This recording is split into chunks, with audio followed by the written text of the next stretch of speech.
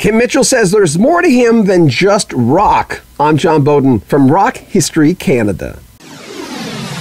Kim Mitchell is primarily a rocker. We know him from Max Webster as being a real rock and roll star. His solo career did change that a little bit, even though his most popular songs are rockers. There's the slower ones like All We Are, and there's country-flavored ones like Easy to Tame. We talk about all those things, stereotyping, and more in the next few clips with Kim Mitchell.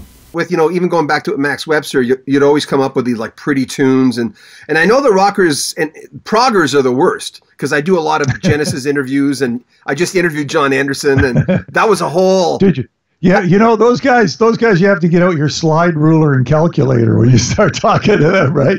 But it's really different. I noticed that you start noticing different factions of fans. The proggers are hard, and I'm a progger. And when I released it... Like I did a Steve Hackett thing and I put it on there, and it's like they wouldn't accept me because they didn't know who I was because I'm a radio guy and I just started doing YouTube 5 years ago. It's almost like I'd say, okay, I've interviewed all these guys. I know this guy. I've had all these albums. I had Selling England by the Pound. Leave me alone. But going back to Max Webster, and you're still doing that with a new song, you do it. You have... Is it because a soft song comes out, it just turns that way? Because, the rockers will go, come on, Kim Mitchell, rock.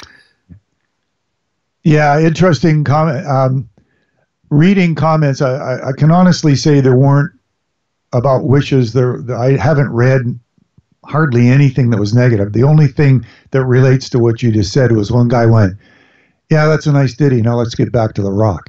It's like, dude, we're not 30. We're not in our 20s. It's this stuff was always part of what I did. Words to Words, Diamonds. One of my biggest songs was Patio Lanterns, was not a rock tune. Easy to Tame, All We Are. Girls were coming to shows after that song, So that's always been part of my thing. And when I had the demos for all this, Greg, producer, said he heard it. I gave him the USB key of shame, and he's like, this is a side of you that your audience needs to be exposed to again, and in a good way. Let's go in this direction. They know Rock and Roll Duty, Go for Soda, I'm a Wild Party. That stuff's great stuff. That's what they know you for. But also there's this side of you that's wonderful, that is very musical, and let's focus on that. Does that make any sense? I don't know. Yeah, of course it did. Bob, I don't know if you know Bob Reed. He's a radio guy from Toronto. I do know that name. Yeah, Bob Reed. He says, "Easy to Tame." Is it hard to? Easy to Tame. What are the three wishes? That's what he asked. We never tell. We made a thing. Oh, it is something. It is something.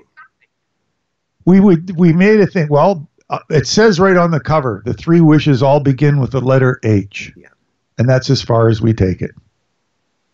I get a feeling it's not PG. That's all I have to say.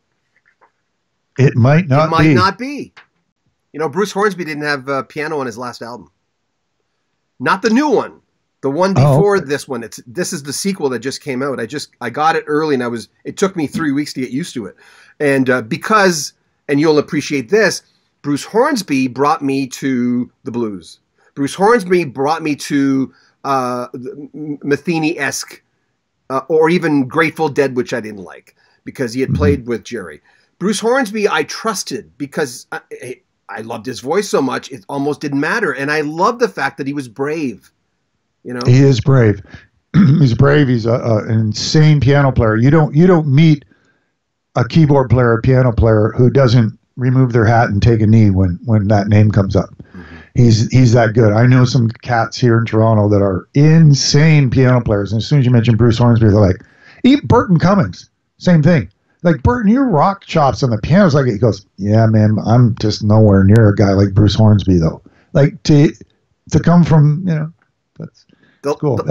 Big respect for Bruce Hornsby. When he does a live version of End of the Innocents that blows my lights out. There's a soprano sax solo in the middle, and I'm like, all the back phrasing that he does, if you know what back phrasing is, the pulse is doing this, and he's singing way behind like Sinatra used to do.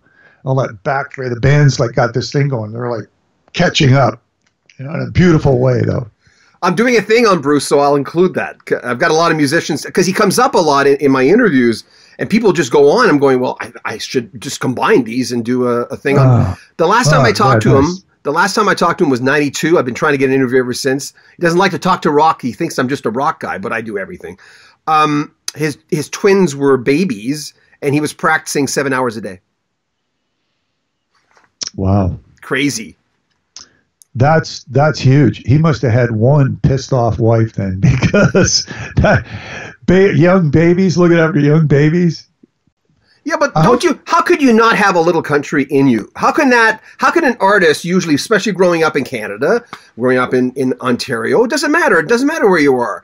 Even the new one has a slight country. Yeah, my children said that. And I said, well, kids, in Sarnia, when I was 17, before I started to play show bands and head my little ass off to Greece, on a Greek island, I said, your dad played in a band in Sarnia, Ontario called Dick Dixon and the Stone Mountain Band. It was playing in a country band for a summer. The bass player was a cop. And like playing at this bar, doing all the country stuff.